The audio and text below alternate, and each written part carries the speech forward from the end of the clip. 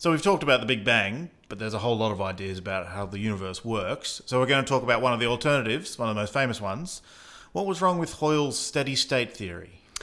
Well, to understand Hoyle's steady state, I think we've got to go back a little bit and understand the development of the Big Bang as we know it as a modern theory, right? Mm-hmm. So we already mentioned that there's two things that happened around the same time. There was an advance in observations, and of course, the key observations were by Hubble, but other people like Vesto Slipher were involved as well, whereby they measured the redshifts of galaxies around us, basically the speeds at which they're moving, and they found, of course, that other than the very local galaxies, most galaxies are moving away. Mm-hmm. At around the same time, of course, Einstein had developed his general theory of relativity, came up with his cosmological sort of model. He already had a stumbling whereby he thought the universe was static and unchanging, and it was work by people like Lemaitre and Friedman, who basically developed the mathematics to show that essentially the Einstein's idea predicted an expanding universe.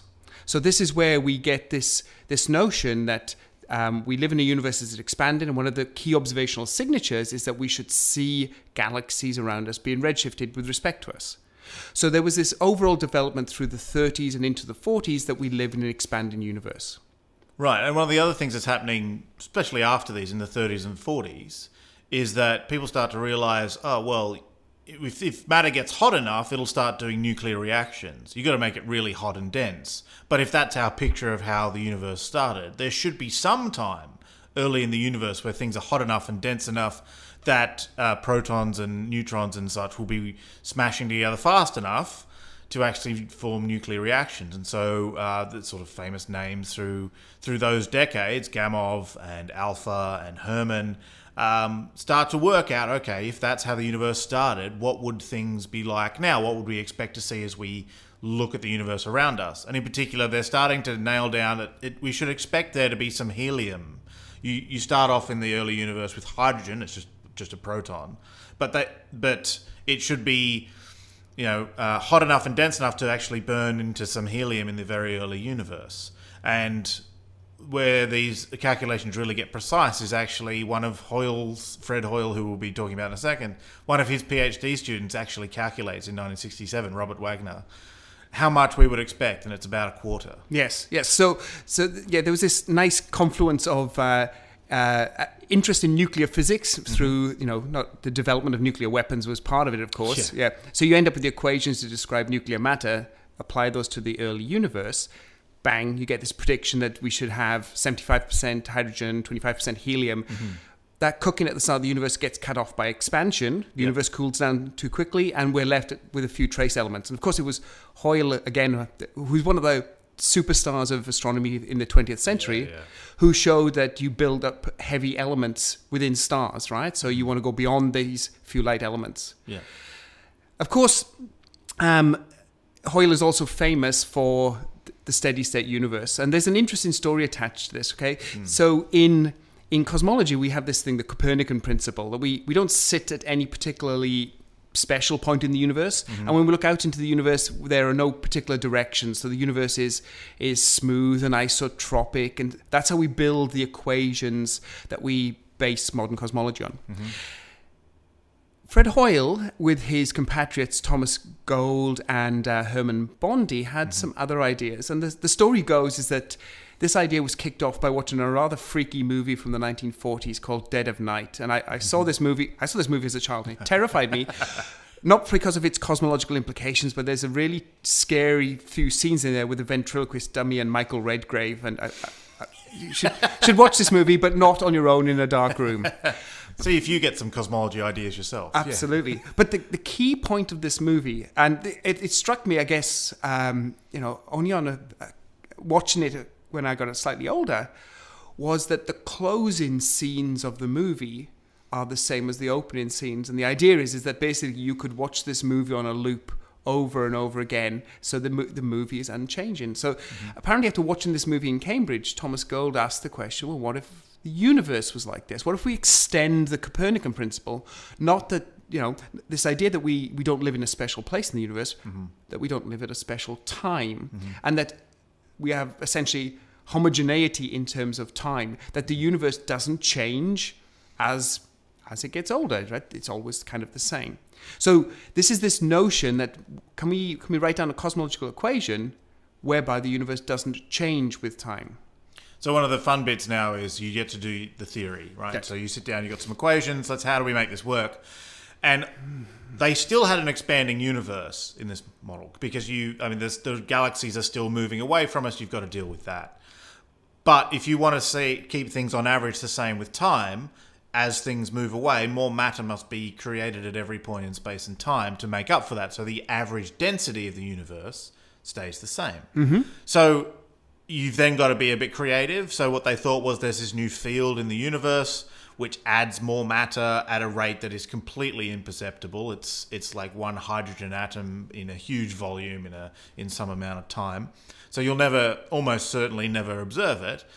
But once you've put that into the equations and it just turns up like you have an extra source of matter, you just put that in the equations, then you can actually make a universe which instantiates this perfect cosmological principle. The universe doesn't change as a function of time. And then you've got some really strong predictions. As you look out in the universe, you're of course looking back in time because the speed of light is finite. And so what you should observe is that as you measure a property here and now, and then you look out into the universe and measure it back then, it should not change as a function of time. That's right. And of course, again, time is... time in terms of the development of astronomy, this was at the 40s where this was going on, and then into the 50s. This was the birth of radio astronomy, which people were looking out into the universe. They were finding these strange radio objects that glowed brightly with radio waves. They didn't know at the time what a lot of these things were, but we now know that they're supermassive black holes and they're eating matter, etc. And if Hoyle, Gould, and Bondi's ideas were correct, okay, then you should be able to predict how many radio sources we should see out into the universe, right? Because if the universe is unchanging with time, it's expanding, but unchanging, the density of radio objects should be the same at all points, and therefore you should be able to calculate how many you should see on the sky. Mm-hmm. And this is where one of the famous rivalries of 20th century astronomy began between Fred Hoyle, who was an astronomer in Cambridge, and Martin Ryle, who was also an astronomer in Cambridge, but he was a radio astronomer. So if you know the geography of Cambridge, there's a road, Madingley Road. On one side was Fred Hoyle and his theoretical cosmology group. On the other side was Martin Ryle and the radio astronomers. And that road may as well be as wide as the Amazon River because this rivalry grew up because what Ryle's observations were showing, he was generating these catalogues of radio objects into the universe, is that the density of radio objects can't be the same, that there must have been more of these radio objects in the past at larger distances than there are today.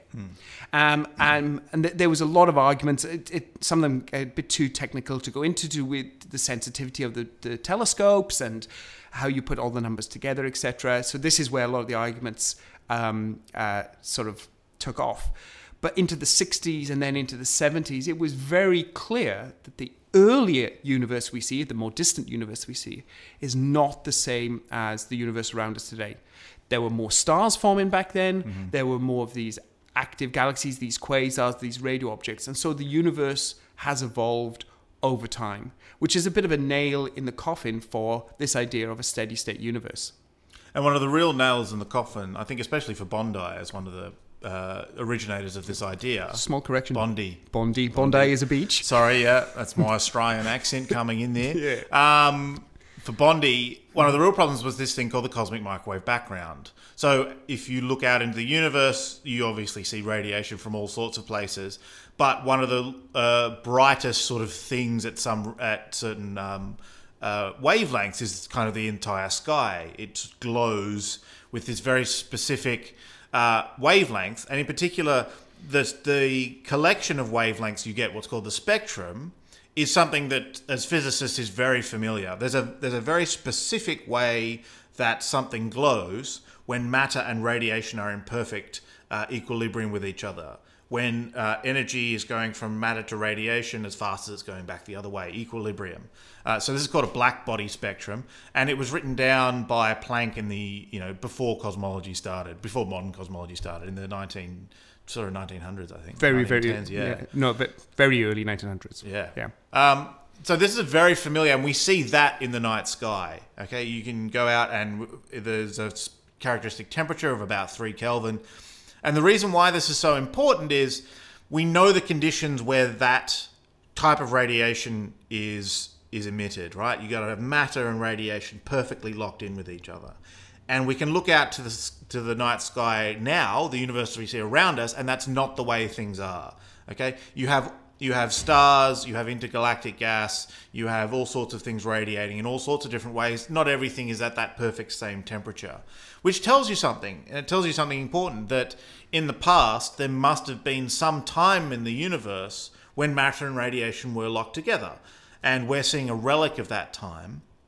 But if that's true, it would have to be a time when things were hotter and denser, because that's when you can get things to lock together like that. So there must have been a time in the early universe when things were hot and dense, but that's not the way it is today. And when you present that to the steady state theory, you've got a real problem. And one of the ways you can see a problem with the theory is the way they try and sort of correct it when observational evidence like this comes along. So one of the things Hoyle said was, okay, we could make matter and radiation lock together as long as the universe is filled with a form of matter that's hard to see, but that will interact with with this radiation really efficiently. And it turns out to have to be like thin iron whiskers. Yeah. And at that point you think, that's a bit of a kludge, obviously. What on earth would fill the universe with thin iron needles? Yeah. Yeah, we can bring Occam's razor into this, right? I mean, what's happening now is that they're multiplying hypotheses to try and explain the data. We already have a much simpler picture of the cosmic microwave background radiation being this leftover radiation from the early part of the universe, all fits together in this one picture, and we're not having to jerry-rig the picture afterwards to try and explain the observations. So I think the real problem, what was wrong with Hoyle's steady state ideas for the universe, is that they don't match observations. And for a scientific theory, that's it.